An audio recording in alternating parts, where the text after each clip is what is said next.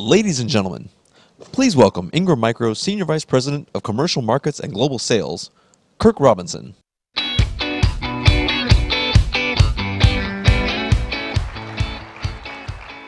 morning, everybody, and welcome to the 2013 Spring SMB Invitational.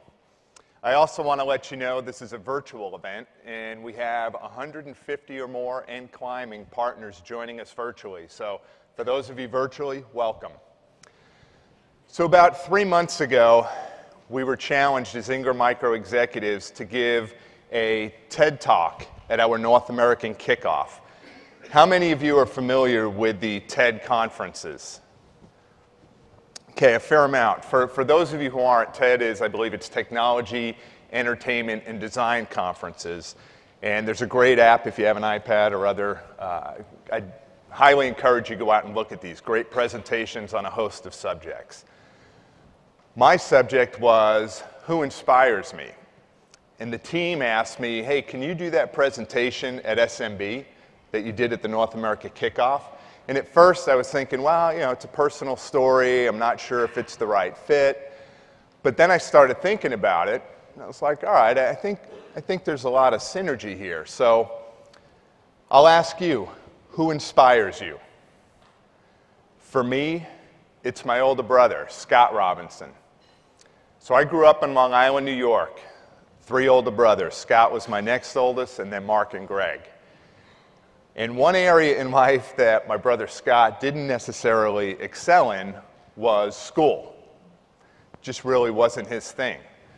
But when he got to high school, there was one class where he really excelled, and that was shop.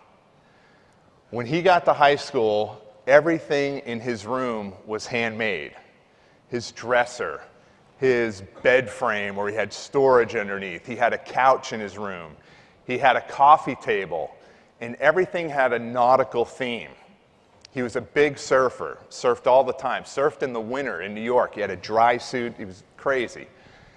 And I remember on his coffee table, he had a little porthole from a boat, and there was a picture of a surfer where the glass was. And it wasn't until a few years later I realized why he had the picture there, and I don't even know if my parents know today. It was so that you didn't look through the glass and see an ice chest of assorted beverages all throughout high school. So he was very creative.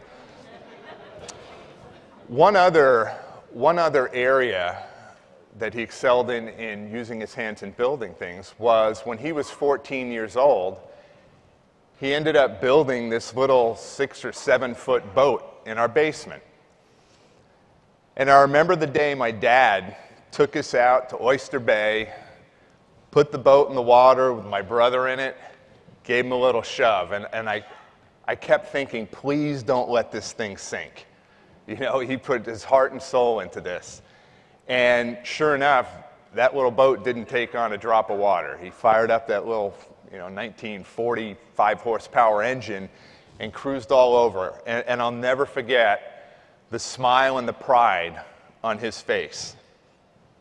So my brother makes it through high school, kind of skin of the teeth. Couple years of working on his own, doing handyman stuff, he gets a call from a friend who says, hey, we're building some condos out in Newport Beach in California. Why don't you come out? Brother says, hey, I've seen surf magazines. They have good surf out there. Why not? Puts all his belongings in his van, packs up, drives out to California.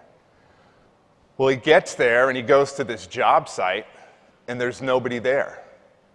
The money had fallen through. So here he is with a little bit of money in his back pocket, standing on a hill with no job. But he looks out and he sees the Newport Beach Marina and all the boats. And he says, all right, I think I could probably find some work down there. So he goes down there, ends up becoming a deckhand, befriending these people. He's going out on sailboat races. He ends up sailing around the world. He's out on yachts. In the meantime, he goes to the local community college and starts taking electrical classes, thinking, hey, I want to be more handy on these boats. I want to keep doing this. Learns to work on the engines. And then at one point, he says, I want to be a boat captain. I want to be the guy taking these boats all over. So for 20 years, my brother was a boat captain. The whole time, he's out on these boats, variety of boats and brands, taking them all over. He's meticulously taking notes. What does he like? What does he not like? Because he always had this dream. He always wanted to be the boat builder. He wanted his own company. So one night, he's on a yacht, heading down to Mexico. He's up on the bridge with one of the owners of the boats, and he's telling him his dream. Now, this guy's in the oil business and has a lot of money. He took a liking to my brother and said, well, how much do you need? And my brother said, probably about $1 million. I need $1 million to get this thing started. He had built a 55-foot sailboat in Taiwan with some friends and sailed it from Taiwan to Seattle years ago. So he knew a yard in Taiwan that he could build this boat. He said, I need $1 million so I can go start the yard and build the molds. And I want to build 84 to 94-foot yachts.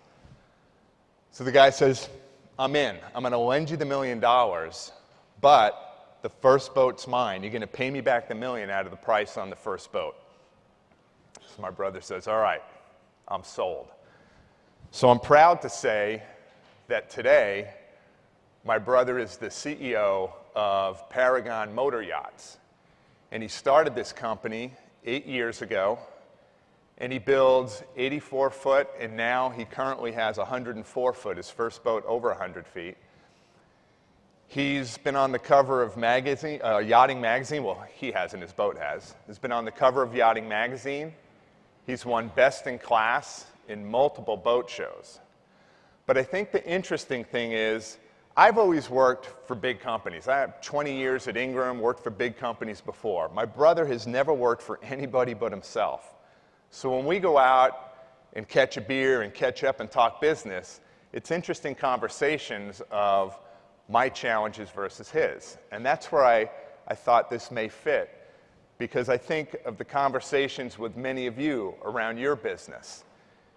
And he didn't just start this, and he's not successful because of himself. Yes, he had the vision, but it was his choice of partnering.